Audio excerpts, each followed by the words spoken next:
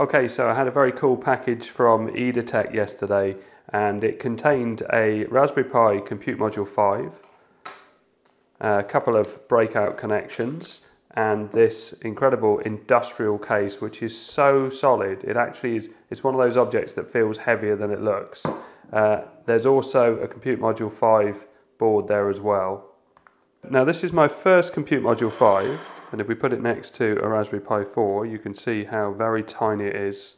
It's also incredibly slim. And if we have a close look at it, you can see that this board is the light variant, so there's no eMMC there. And the eMMC is tiny. Check out how small it must be next to an SD card. And you can also see on that same side of the board that this is the 2 gig variant. And the biggest thing on it is the CPU, so the Raspberry Pi 5 CPU on there. And the most interesting thing on the back are the connectors that connect it to the board. So the case comes with these 2 antennas, and they're actually labelled Wi-Fi, Bluetooth and 4G. We've got these industrial connectors here, we've got some status lights, more industrial connectors and a couple of Ethernet ports, a couple of USBs and a full-size HDMI and a little reset button. And this connector, which I'm guessing is some sort of standard industrial connector, I'm going to take it apart and have a look, see what it's like inside. But before I do that, let's have a look at the specs. This is from Aliexpress, so EDAtec have told me that it's already on there. So we're looking for the IPC series, here we are. ED-IPC3120. They had loads that they offered me. This was the one that I thought was the most interesting. So there's only one image on there. Let's go for specs. So industrial computer based on Pi CM5, up to 16 gig of RAM with 32 gig of storage, microSD, M.2 NVMe drive, 1 gigabit Ethernet and 100 meg Ethernet, 4 isolated RS232/485 with electrostatic and surge protection. Not really my thing, but if you're into the industrial side it definitely is. I'll try and skip past any of just the normal CM5 specs.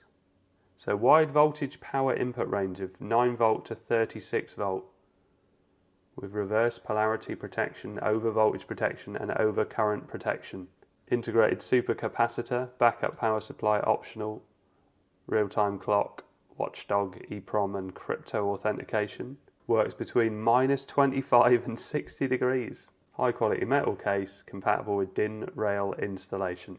I need to look that up because I don't know what that is. So it must be this sort of thing here, that, and in fact there's something, you know, like a similar looking thing here. Yeah, so it must be all of this. DIN rail installation is preferred because it provides a standardized space-saving and easily accessible way to mount electrical components within a panel, allowing for quick and efficient installation, maintenance and flexibility by enabling interchangeability between various manufacturers' components due to the standardized design and mounting system. You do learn something every day. So it's just listing Raspberry Pi OS as the operating system, but I would expect it to work with quite a few other things. But obviously that's going to have the maximum sort of compatibility and support for companies. I mean, they don't want to deviate too much. And there's loads more specs in here. I'll link this in the description. But I've just noticed that there is no standard power supply. So because I'm used to home products, unless it works on power over Ethernet, hopefully it does. You can see here it connects with various 4G LTE modules through the mini PCIe interface with antenna. So if I just do a Control F in the page and type in PoE, yeah, there's no mention of power over Ethernet. I thought it would be because the other one that I've got, the Pi 5 one, is power over Ethernet. But I guess it still might be because I might not have a board in here yet. So let's take it apart. Okay, so let's have a look. Let's grab that one. These came not on the device when it first arrived. Something feels more loose. Yeah, that's coming off. This is able to move somewhat. I think that is actually keeping something in place. Look at that board. So no battery in the real-time clock. Obviously no compute module. In fact, where does it go? It must be on the underside of that. So this has got an M.2 slot. There's a DSI So a display connection here. Load more connectors for powering, GPIO pins, more GPIO pins, more connections for powering. There's a micro USB here. Why didn't I see that then? Is that obscured? Oh, it's under this, the micro USB. Oh, so I can power it, maybe. So if well, I can take that off in a minute. But that will basically give me another connector. I mean, they're not expecting you to power it by micro USB. Funny that it's got micro USB, although it does say programming for micro USB. I guess that's why they've given me the other board to put an OS on it, but then as it's a light one, I can use the SD card slot anyway, which is that one because that's the SIM one. So I'm going to take this off to show the other side. I'm going to do that like that. Right, let's try and remember what screws are what. Oh, I could always power it via the GPIO pins maybe, with one of my homemade options. Oh, I probably have something else that powers a device via the GPIO pins anyway. Okay, I need to set these out because there's getting too many screws now. So 3 here. What will happen now is my cats will come in. Oh yeah, it's coming. Oh, there's already one in there. And also there's a board there as well. Oh wow, so I've got 2 compute module 5s. Okay, thanks EDAtec. Yeah, look how thick and solid this all is. It's just meant to last, isn't it? A -25. Oh, it's an eMMC, 32 gig and 4 gig. Wow, so I didn't need to take this apart, but I do need to know what this bit is. EC25-EUX. It would pick the German one. No, it's gone British, but it is de.aliexpress. So, where's my translate? My wife does speak German, but she's not here. Okay, let's just grab some of this.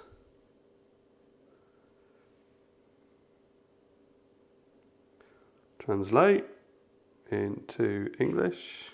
This makes backwards compatible with existing Edge, GSM, GPRS networks and ensures that it can also be used in remote areas without 4G or 3G coverage. Nice. I've got to plug a micro USB in there and see if it does something. So Raspberry Pi 5 power supply, what's it, 25 watt I think, and then I've got USB-C to micro. So let's just plug that in. Okay, I think the lights are on the other side. Oh, the lights are up here. Yeah, no lights. Okay, so it did say program, so that's, I guess, to be expected.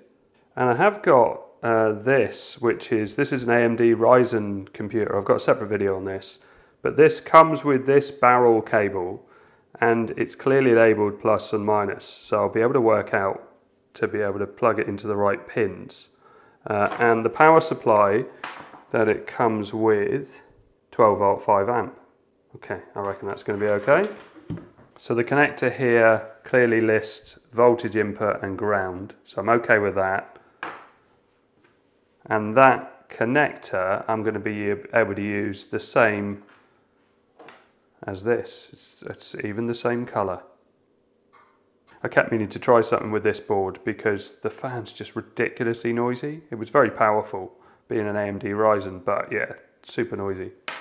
So I think I'm going to put it back together because everything is in there, and if there's no OS on the Raspberry Pi, then I found before with the Compute Module 4 you can just use an SD card. So I think I might try that rather than writing the OS to it. Or I take that out, although I don't like disconnecting these. I did those on a CADAS board and couldn't get them back on. Yeah, I'm gonna reassemble it as it is. Obviously this isn't the sort of thing that you regularly take apart. You put it in place and you leave it in there for 10 years, controlling machinery and cameras and all sorts of things.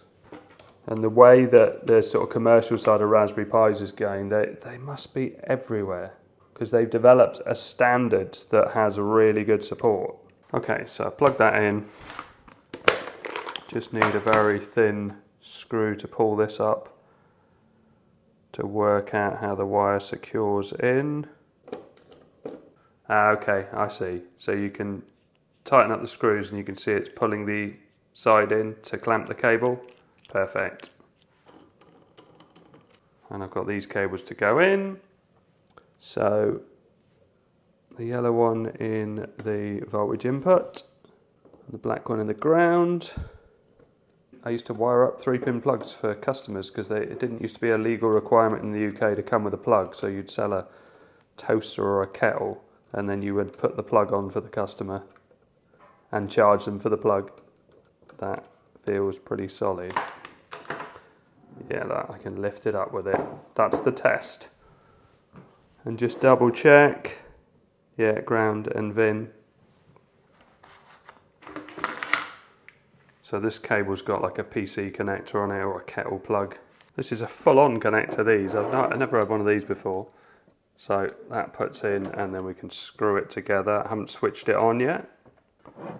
So we've got full-size HDMI, pop a SD card in. I think this card's already got Raspberry Pi OS on it. They did this thing where once it's in, you can't get it out. But they did supply me with tweezers for the Pi 5 one because that's the same design. The moment of truth, switch on. Power supply comes on. And you can see that I have the lights on as well. Is it going to wake my monitor? It is.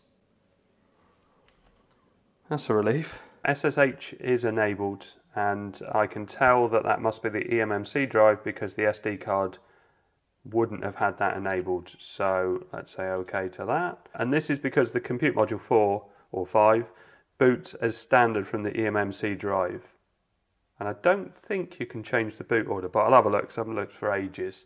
So let's do a test on the eMMC drive. So if we go to Diagnostics and Run Test, and let's see how quick it performs. Yeah, that's very quick actually. So show log, and if we call up the web browser, and if I go Lee PSP video, oh, I haven't connected the Wi-Fi yet. And I thought I would do a Wi-Fi test because I've got proper antennas. So the Wi-Fi is picked up all right in here. It's not a good room for Wi-Fi, but what I generally do is plug in an Ethernet cable in here. So let's have a look. Here we go. Because these results will have command queuing enabled. So that's as fast as an SD card gets. So CQ enabled. 64-bit official Raspberry Pi SD card with CQE enabled. So we had 29,487 versus 109,044. Random write speed 2,028 versus 23,405. And random read speed 5561 on the SD card and 19,835. So the eMMC drive is way faster than the SD card slot. And did I have NVMe tests in here? I don't think I did. I think I included them in the video. But if I go back, yeah, I've done some tests in this video. So for instance, there's a PCIe 3 speed here. So on the X1001 board, NVMe much quicker there, like 697,000 versus 109,000, 94,000 versus 23,000. 59,000 versus 19,000. So yeah, clear difference between the SD card and then the eMMC and then the NVMe drive. But for the use that these are for, you probably find the eMMC is perfectly fast enough and super reliable. Lots of read and writes. Let's have a look at the temperature. And in fact, let's play a bit of a video as well so we can get the temperature up a little bit. But before I do that, I'll install pSensor, but now I've spelled it wrong. That's better. And let's launch that. Reading the temperature's all right. And we've got a nice cool 47 and 39 degrees. It's been on for really quite a long time because I edited, had some lunch, all sorts of things. But let's play some video and see how much difference that makes. So it's been playing video for a bit. 51 and 43 are the temperatures we've got. pretty reasonable. Obviously, with temperature, it depends on your environment and everything else. But I would say with that big heatsink on it, it's not going to struggle. So let's try Raspberry config. So Control-C to stop that. Sudo raspberry-config. And system options, boot, maybe? No, not boot. Advanced, boot order. So it says boot from SD card before trying NVMe, then USB. But that's what it would say on a Pi 5, because there's no mention of eMMC. And I think it's already on that. And then we've got NVMe, USB boot before trying USB, then SD card. But yeah, I'm pretty sure, well, I'll put it on SD card. Oh, it just wants updating. Let's do an update first of all then. And yes, I think I might need to restart it before it does that then. Okay, so after a restart, it did let me do it, and it now says SD card is default boot device, but I don't think that will be true, so we'll give it a try. Yeah, it didn't boot to the SD card, as I suspected. That'd be nice if they made that a feature of Raspberry config though, that you could boot into a device of your choice, but I'm not sure if it's got the same sort of EEPROM as a Raspberry Pi 5, so it might just not be possible. But the way I got around it in another video was basically just to wipe the eMMC drive. So if there was nothing on the eMMC drive, it couldn't boot from it, and so it booted from another device. But that doesn't really relate to this product, so I'll do that in a separate video. So thanks very much to EDAtec for sending me this to test. It's definitely been interesting. And thanks very much for sending me another Compute Module 5 board and also the in and out board as well, so I can do loads more testing on Compute Module 5. Hope all this helps. Thanks very much for watching. Please like and subscribe.